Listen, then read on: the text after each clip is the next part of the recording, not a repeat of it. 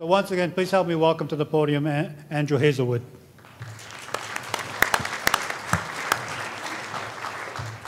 Thanks very much. I'll just explain how we're going to do this in the true tripartite spirit.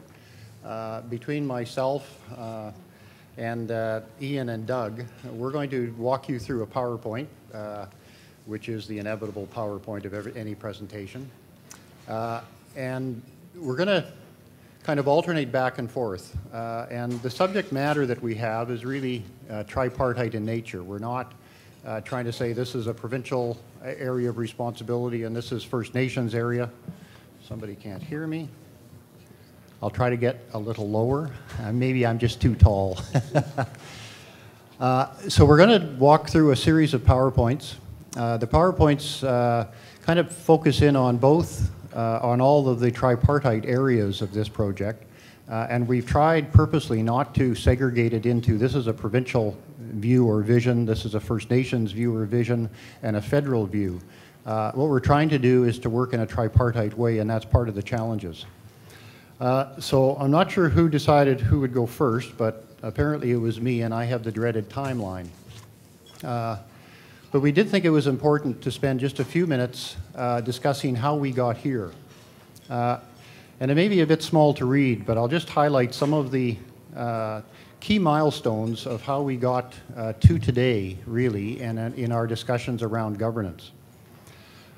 Many of you will recall that back in kind of February, March of '05, Premier Campbell committed to a process with the First Nations provincial leadership to establish a new relationship. In March, the First Nations Summit and the Union of BC Indian Chiefs and the BC Assembly of First Nations signed what I think is a real historic accord. It led to the creation of the First Nations Leadership Council. That was a huge touch point in this whole process. You could probably go back several more years, but for the purpose of this presentation, we've decided to start in March of '05.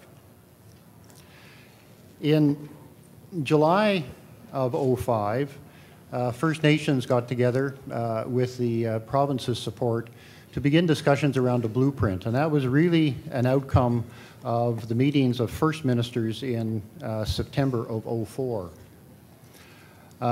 The Ministry of Health began that dialogue with BC Aboriginal organizations kind of in May.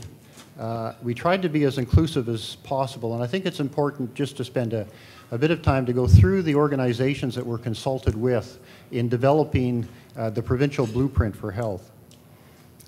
We met with the First Nations Summit Society, the Union of BC Indian Chiefs, the United Native Nations, the Métis Provincial Council, the BC Association of Aboriginal Friendship Centres, the Community Health Associates of BC, the BC Aboriginal Network on Disability Society, Aboriginal health experts from the University of British Columbia, elders and Aboriginal health directors from each of the health authorities. Many of those people are probably in this room that began those deliberations.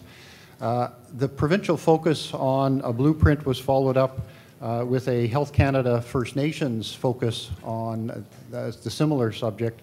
That happened in June of '05. And both of those reports really became another major milestone of just what was the vision of health from a First Nations perspective within BC. In November of '05, the Transformative Change Accord was declared. And this was really the First Nations Leadership Council of First Nations, the Government of British Columbia, and the Government of Canada signed the Transformative Change Accord. And I think this is, one of the most important pieces that's led us here today. That accord recognized that there was a gap to be closed, and it wasn't just a gap in health, but there was a gap in education, housing, economic opportunities, and health. And I think if you understand the social determinants of health, progress on the other three commitments around the Transformative Change Accord are as important as progress around health and health actions. If we can really start dealing with the social determinants of health through education, through housing and economic opportunities, you really will also close the gap in health status. And it was that document that led us to really the bilateral First Nations health plan. The province sat down with First Nations in this province and agreed on a series of activities and actions. Much of tomorrow will be spent on progress reports on those activities and actions. But the interesting thing here is the province signed the bilateral First Nations health plan. We also signed a memorandum of understanding, very similar to what Doug was mentioning, what we're attempting to do here. A memorandum of agreement that we would work together and actually turn the bilateral health plan into a trilateral agreement. And it was on June the 11th, 2007, that the Tripartite health plan was signed. Again, it's the first in the country, as been mentioned. It's the three levels of government, First Nations, the province, and the federal government that have come together, and it was in that trilateral agreement where the federal government committed to move away from a designer and a deliverer of health services to really be a funder and a governance partner. And it's that work that we're going to focus in today. But there is a history of that work dating back to 2005, where we really spent a lot of time figuring out what is the vision for health and health services for First Nations within this province.